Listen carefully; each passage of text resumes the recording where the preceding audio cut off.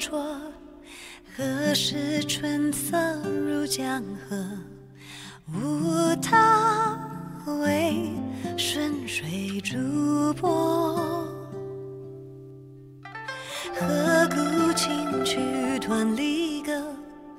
无我天地间寂寞。心在穹苍断崖处静默。天北地战日月阴怀，何以得世间大自在？自心中无有惧怕，情深不藏，情真不换。万古千秋有梦与悔，何以离沧桑而明媚？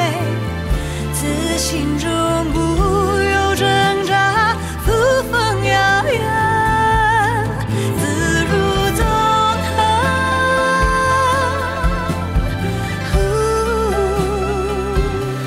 潇洒如梦，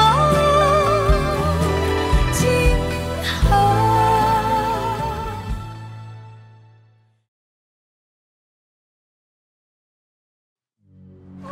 我听说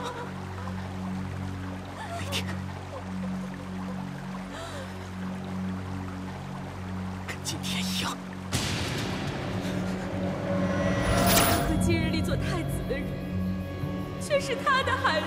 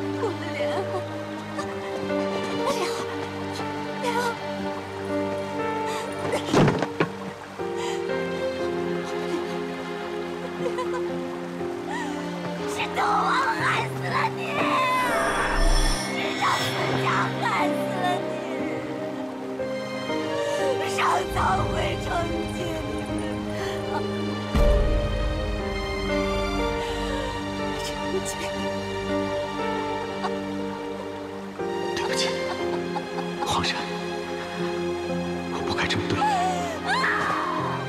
可你知道的秘密，却是我最想了解的真相。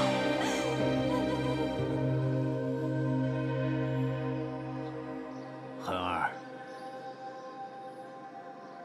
我记得你5、6岁的时候，我教你第一次拿剑，用的就是这把宝剑，你还记得吗？没想到你今天用它杀了我，这把剑也算是后继有人了。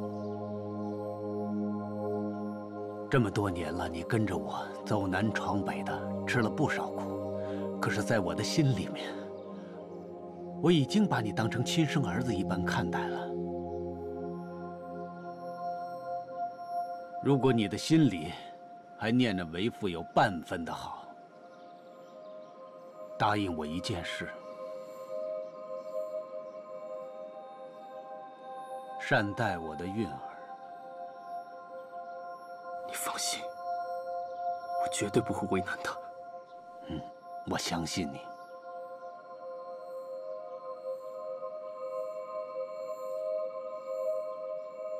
好吧，做个了断吧。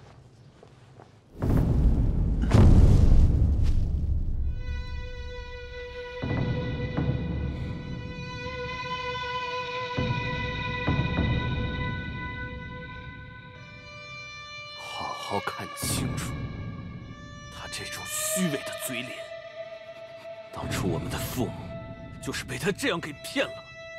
他是你的灭族仇人，不是你的义父。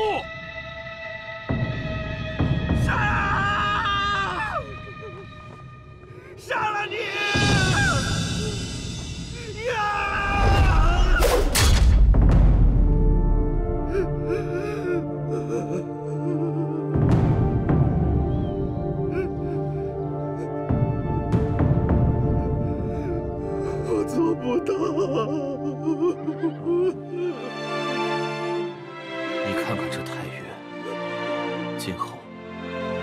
这太渊的王位是要你做的，这太渊的水火是要你来扛。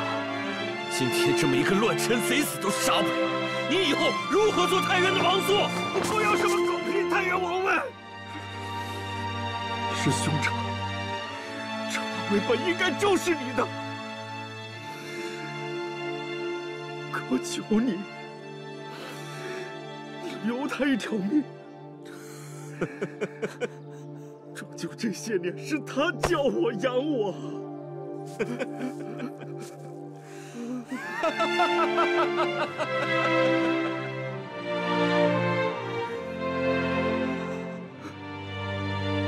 生恩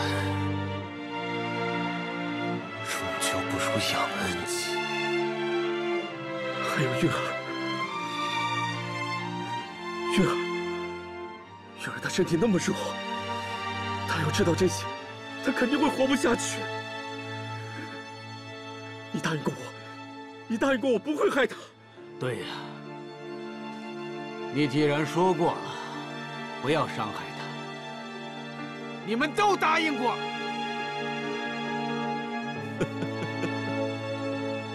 做个了结吧。来，云痕。动手吧！闭嘴！我知道，那人世子府死了78口。我知道，你为了活下去受尽折磨。我姓轩辕，我没有理由替灭门仇人去求情。他就算是要复仇，难道只有杀戮吗？你今日杀了齐震，父亲能活过来吗？能吗？他已经败了，他这一辈子的执念已经毁了，这就该报完了吧？我让他下辈子浸在深牢大狱里，让他日日夜夜的忏悔，这还不够吗？一时的心软会付出怎样的代价？你承受得起吗？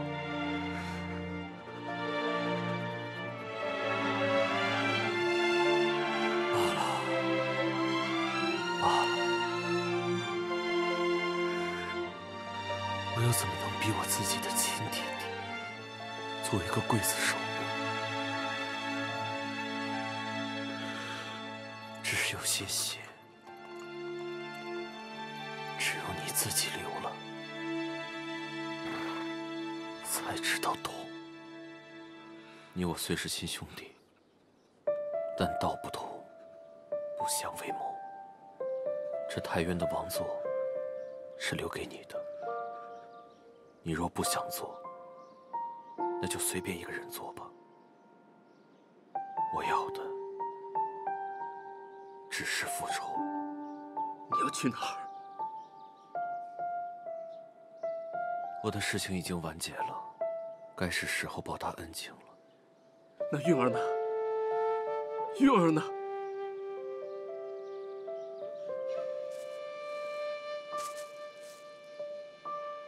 儿女情长，终究会害死人。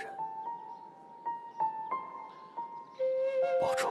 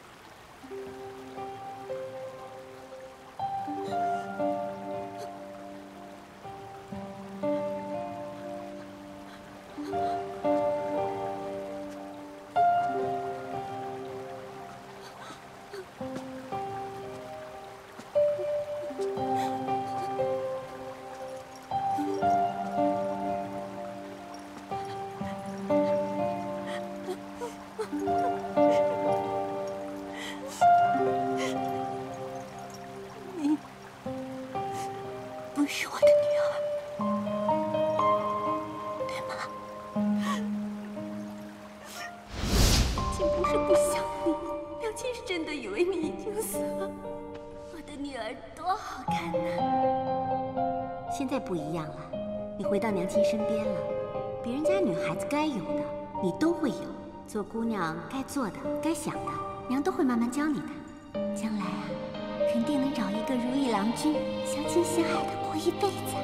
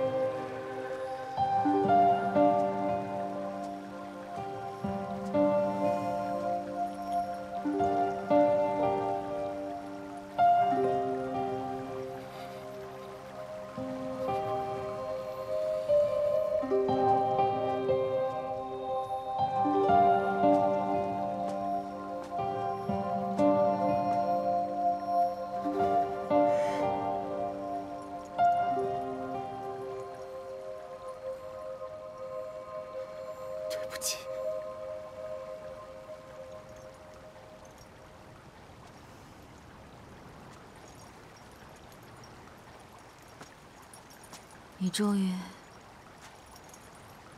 还是没有放过他。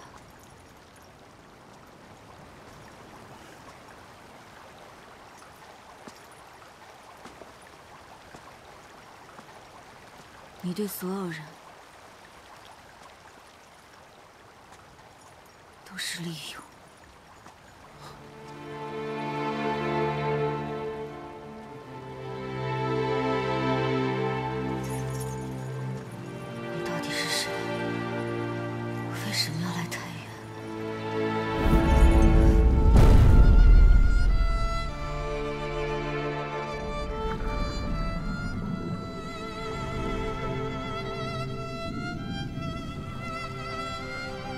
考虑清楚了，一旦替他解开第一道封印，他的命运就会由此改变。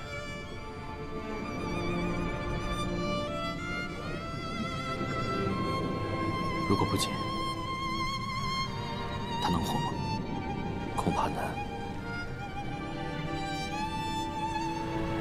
那就是他注定的命运。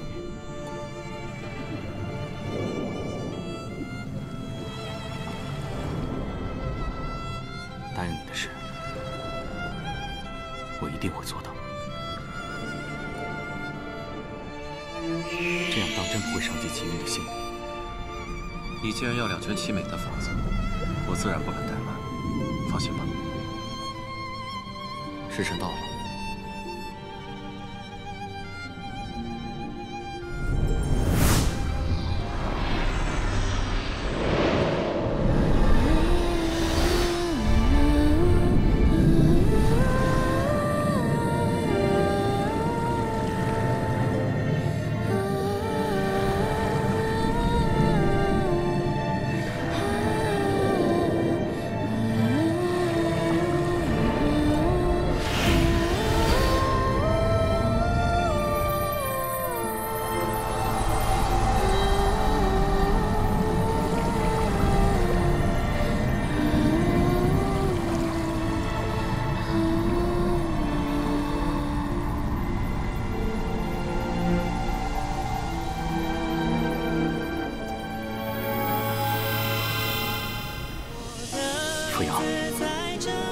我帮你解开这道封印，只相信你会做出正确的选择。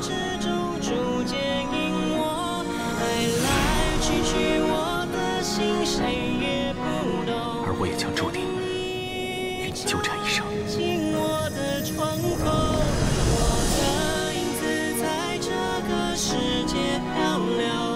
遭了多少罪，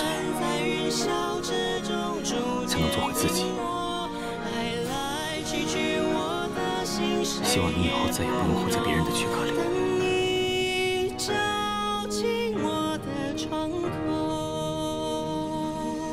你看他这张桀骜不驯的脸，以后少不了遭罪。我们这里的事情已经办完了，往后你要怎么做？离开这里，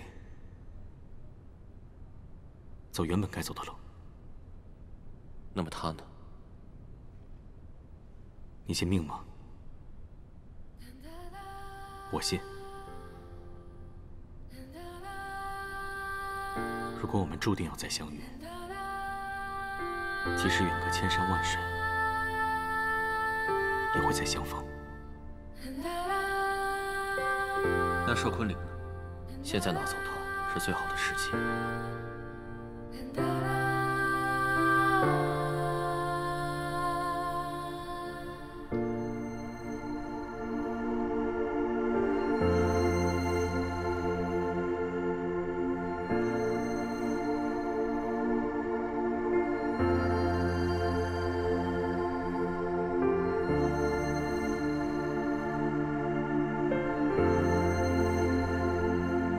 好好照顾自己。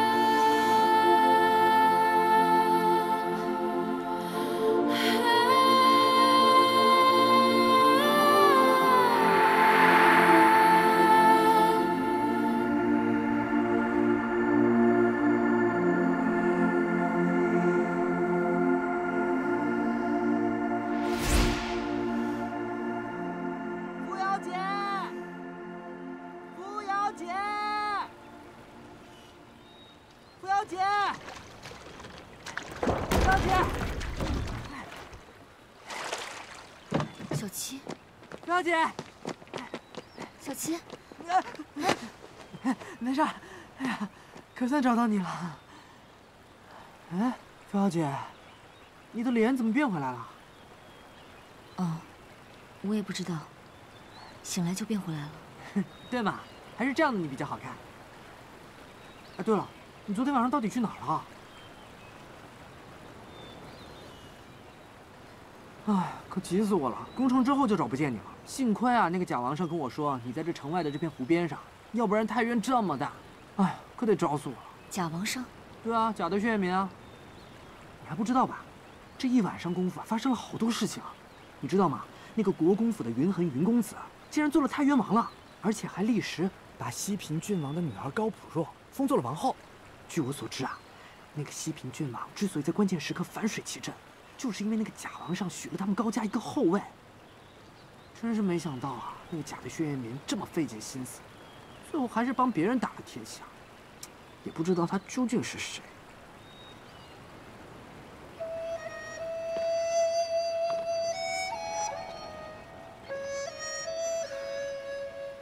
是啊，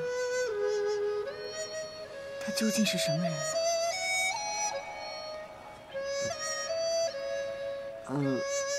扶摇姐，所以现在我们应该怎么办啊？咱们要去哪里啊？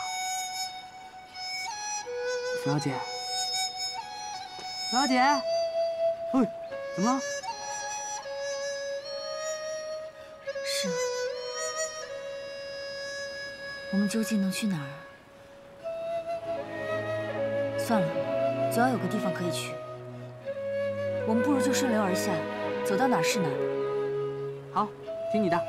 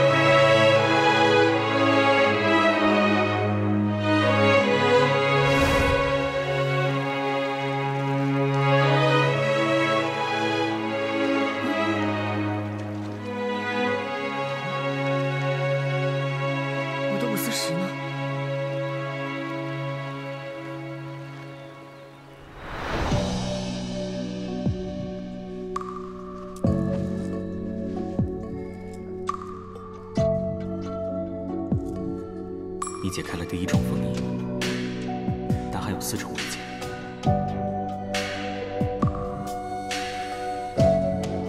我会在下一站等你，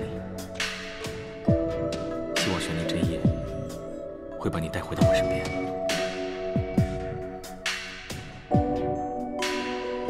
等你来找我。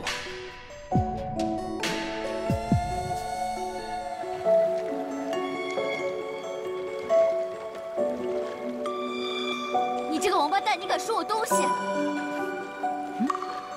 等我找到你，非把你放到锅里煮了不可。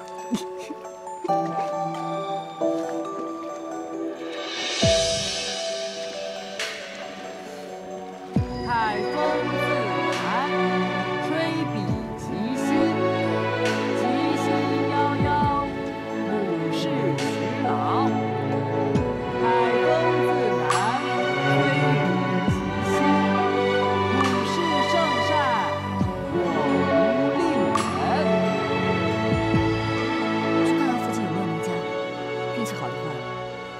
吃的啊！你说的我好饿呀。哎，小姐，我好像闻到肉的味道了。我看你是饿晕了吧？真的，我鼻子很灵的。哎，你看，真的有肉哎。哎，不过奇怪了，这里怎么有火没有人呢？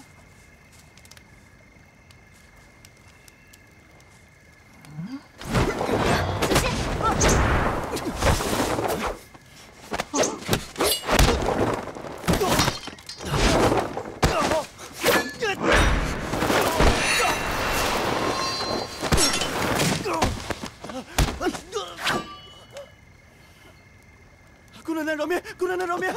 姑奶奶饶命啊！你敢打劫我？你是哪来的？我不是土匪，我就是想凑点盘缠，所以才动了打劫之心。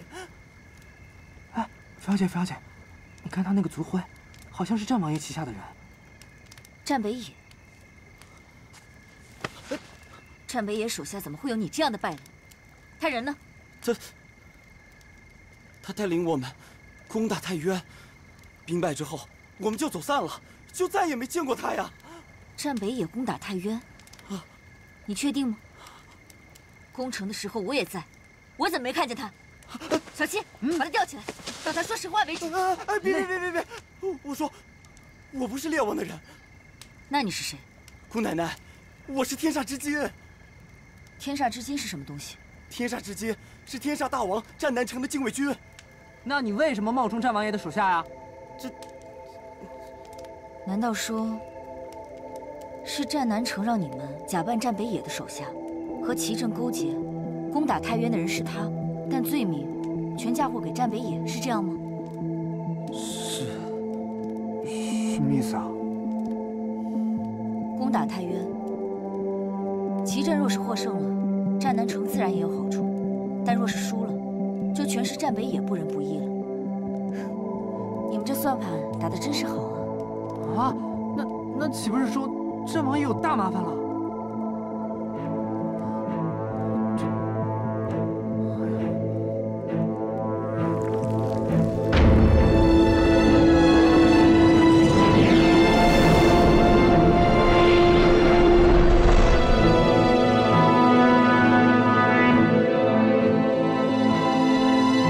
很快，叶王就会是整个5州的通缉要犯，到时候天权皇帝也保不了他。快走！既然如此，那我们便去天穹皇城。有了这个人证，我倒要看看天底下到底有没有正义。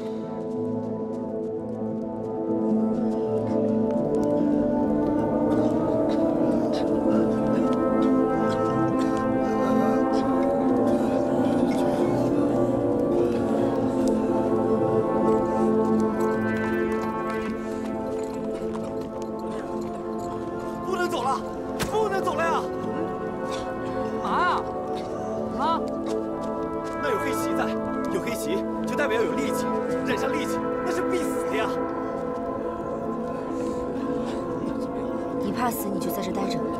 小七帮我牵一下。我去讨口水喝。好。看好他。哎，不能走小呀！象，别说，回来！闭嘴！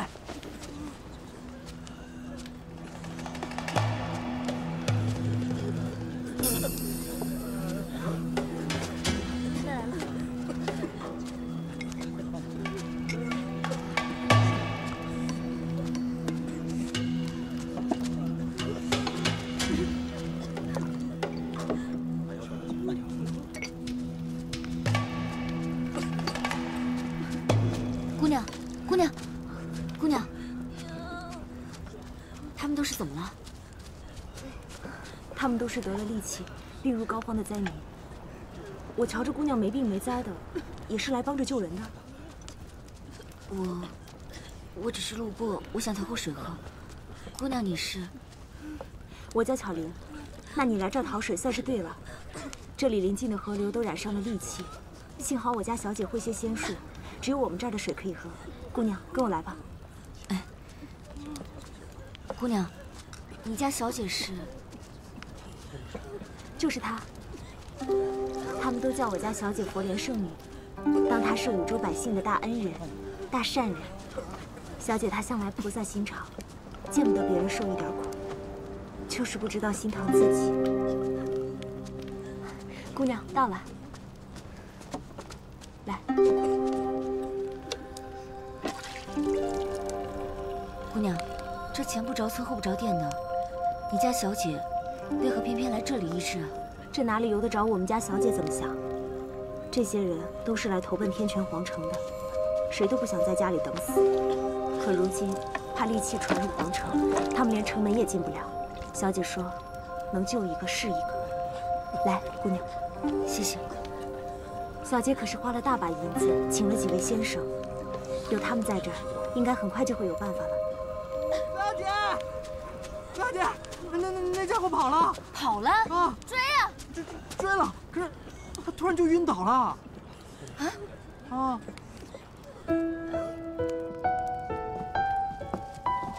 他身上有伤，近日又车马劳顿，戾气之毒本就严重，只是还没有发作出来。像他这种情况，还是得再多观察几日。我们这一路从太原赶过来，从未发现任何异常。那戾气到底从哪儿来的呢？你们是从太原来的？嗯，那便是了。这场戾气的起源地就是在天泉的远郊，和太原相邻的地方。天泉的远郊，听说太原起了兵事，死伤无数，那便更容易出事了。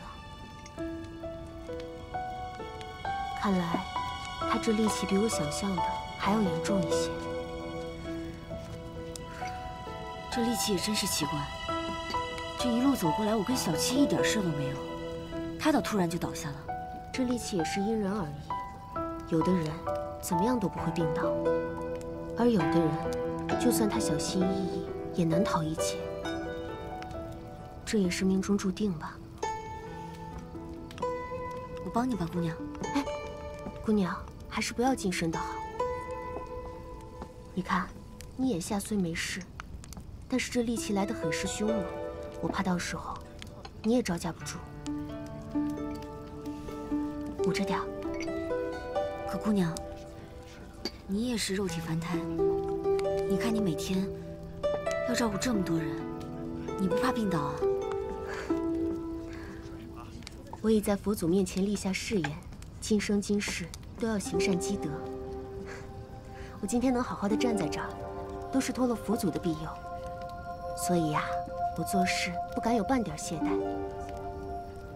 忍着点啊，有点疼。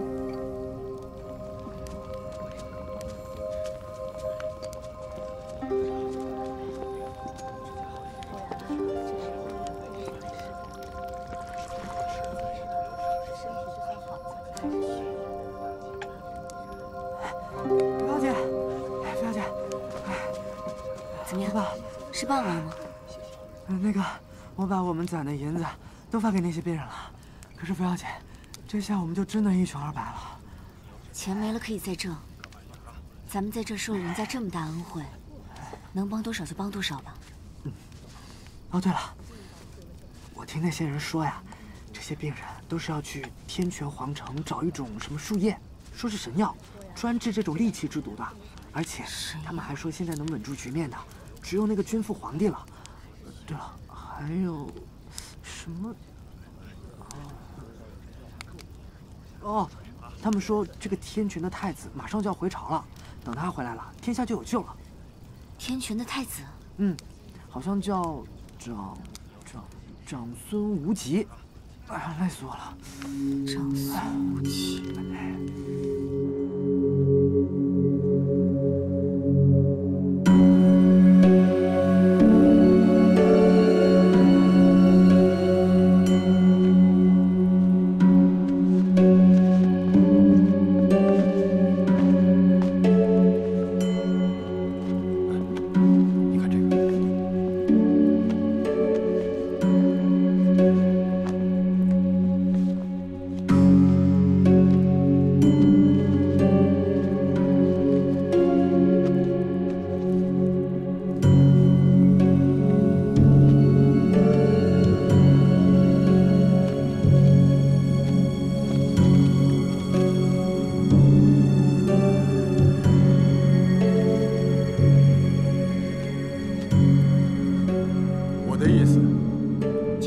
太子回来了，那朝中的大小事情理应交他来办，当然也包括翼王殿下暂管的10万禁卫。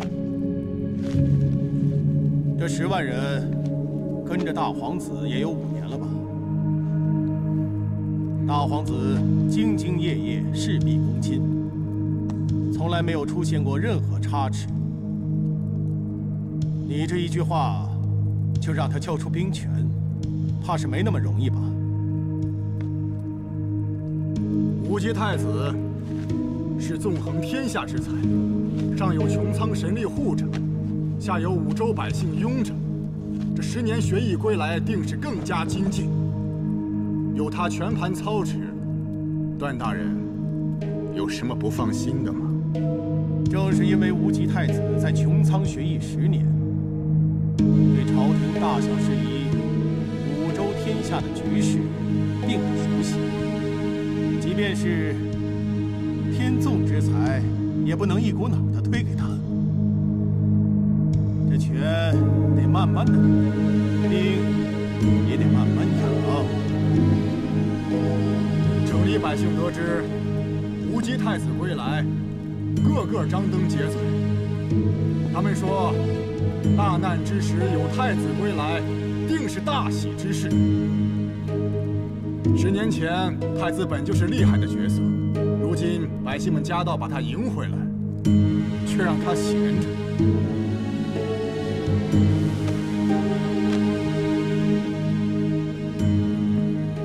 大皇子忠心辅佐，在百姓口中，那也是赫赫威名的。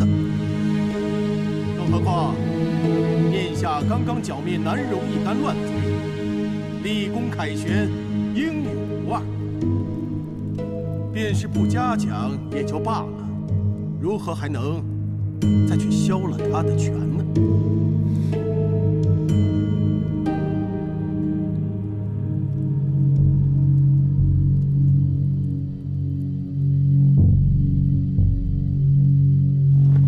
臣启奏：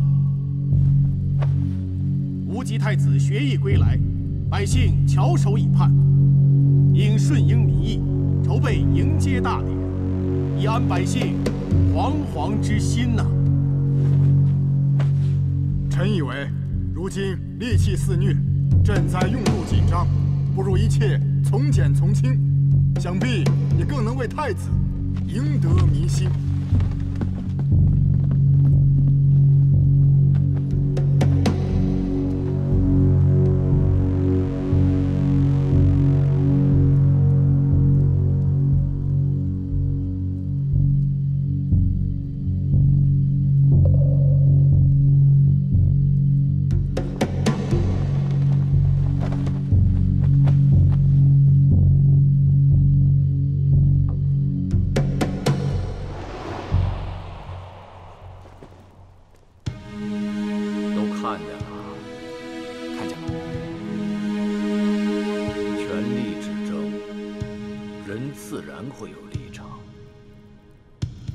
这些年，你大哥平荣的确做了不少的事情，也聚拢了一些人心。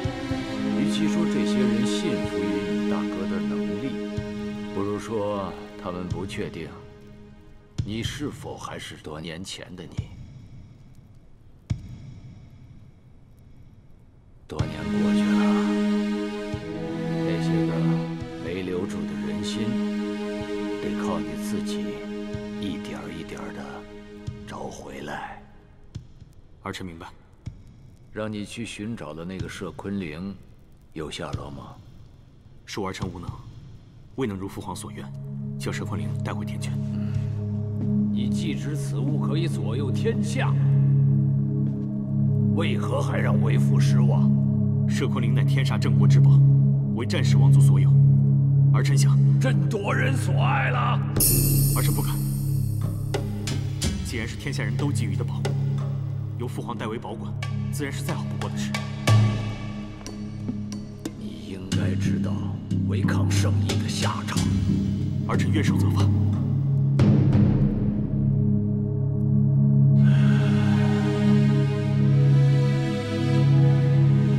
你母亲一直都在等你，退下吧。是。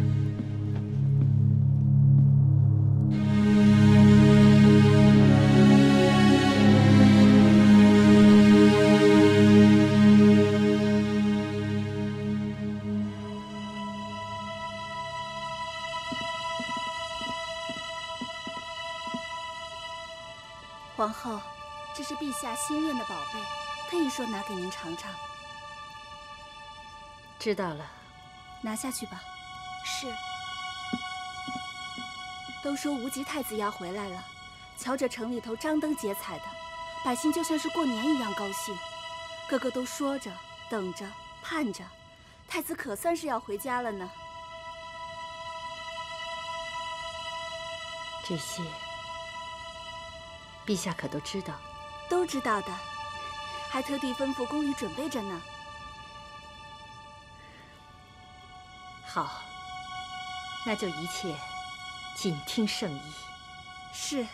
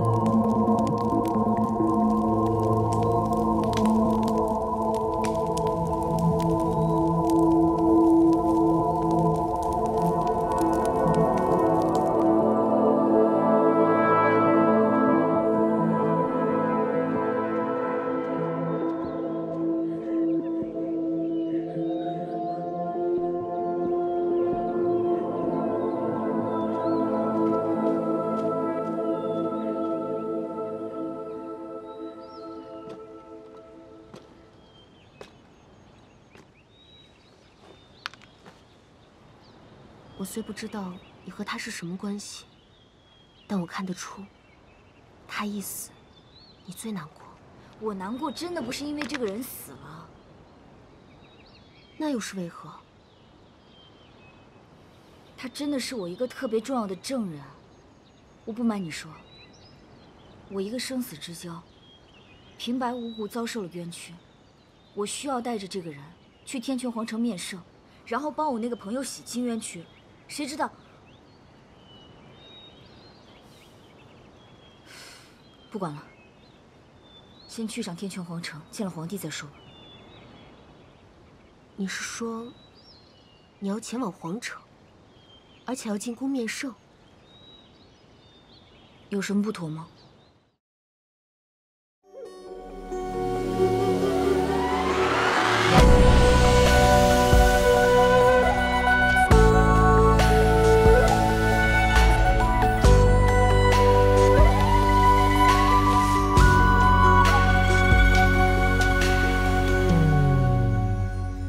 你懂什么？三界有什么好？若无贪嗔，若并无烦恼，又怎能叫我一步三回头？为爱愁，为恨求，为情把魂魄都丢掉。要我爱的那个爱我，只要那一个爱我。你用什么换这一爱难求？若无病弱，若永无苍老，又怎教花火孤身筑心斗？为人守，为心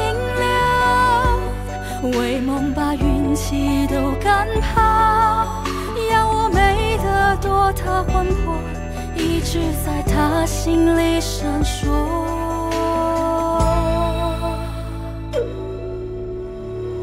有道说此生所求，不过翻云覆雨厮守。求若不得，执念悬心，眉头紧锁。有道说来世若求，唯愿寒蝉仗马参透。梦为星球，赐我爱愁，半生着落。